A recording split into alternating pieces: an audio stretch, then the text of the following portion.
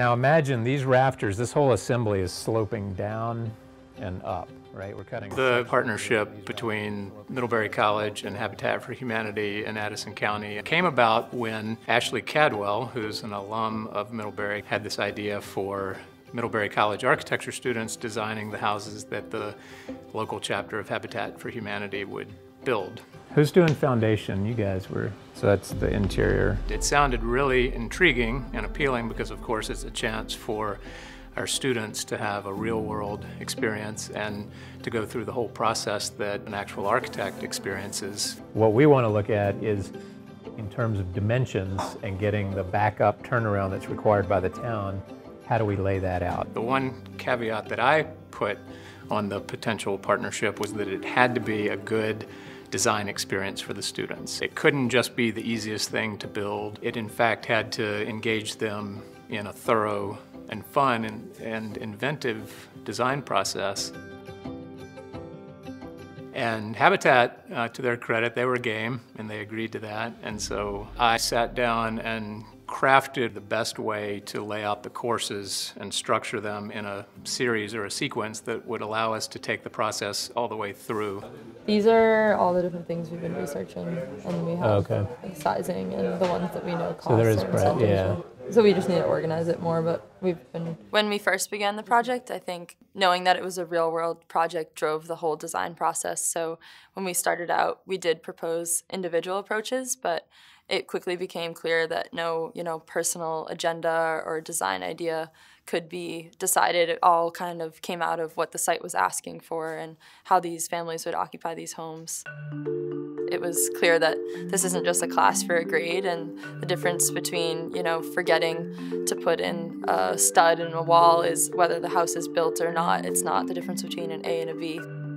A lot of people would ask me about the class and say, like, how you graded, you don't really have any assignments, you don't have to worry about due dates, which I would always struggle to respond to them and say, it's not like that. We have this common goal and none of us really know how to get there. And we're all kind of figuring it out as, undergraduate architecture students and learning along the way.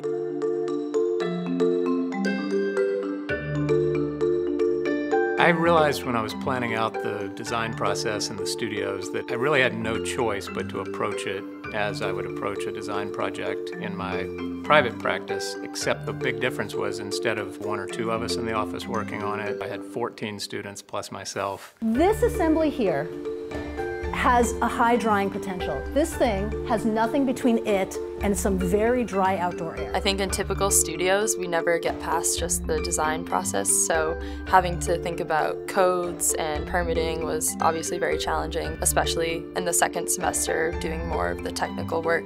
Yes. Right, it's just this whole thing has to slide up here, which means there's not any room for the parking. Every possible challenge on a project, I think, cropped up during this one. And while difficult in the moment, it was also an incredible opportunity for the students to get the full experience. Certainly one of the more challenging aspects of the process was meeting with the Development Review Board at the end of the spring term. They're actually the body that has the authority to approve or not approve. It's not uncommon to not get through DRB on the first pass, and we didn't, in part because we had some challenges with the size of the lot. The town was definitely a little surprised when we proposed to have detached homes, but I think they always admired our goal of having 2 families being able to be located close to downtown and to affordable homes. There was a little bit of drama there because we were actually a couple thousand square feet short. We had to make sure we complied with the zoning requirements for being able to build 2 houses on one lot. And over the course of the summer, we were able to negotiate with the landowner to our west who agreed to convey enough square footage to the lot to enable it to become as of right compliant. And so then that set us up to go back to the DRB in the fall semester. One of the things that was kind of eye-opening for me was to see just how many hoops we had to jump through. And as an architecture student, kind of understanding, how complex it really is to get a lot of things done. So one of the things that had been mentioned in spring was holding the front street edge. And this really hasn't changed as presented to you last, but I just want to reiterate that the residence A will be holding that front street edge as it's set by the neighbors to the north and the south. When we finished in the evening, we didn't know what their ruling was, so we had to wait several hours, and that was a point in the project where we had to kind of reconcile the fact that a lot of the work we did might not actually be completed or reach its final phase, and that was just a fact of the project. Next item is the application by Habitat for Humanity of Addison County. All in favor of the motion say aye. Aye. Aye. Opposed? All ayes. Motion's carried. Other business. The Development Review Board was a real board with real authority, so for the students to be able to go through that and make a convincing case, you know, that was an incredible opportunity.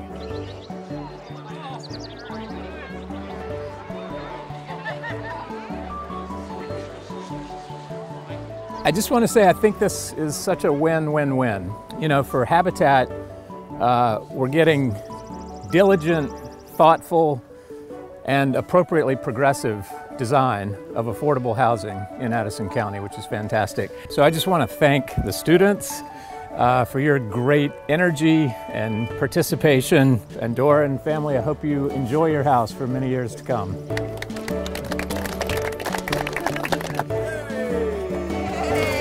Ground is broken. To be able to participate in the schematic design, in the design development, and in creating the actual construction documents, and then actually getting to have the hands-on experience of building it is just so rare for so many students. The most rewarding part of this project for me was getting a chance to meet more locals in the community and also make a project that the community would want. On budget, on time, and to the satisfaction of the client and the user, and to do something sensitive for the environment in the process. It's like no opportunity I know of, and I'm really excited and looking forward to being part of it into the future.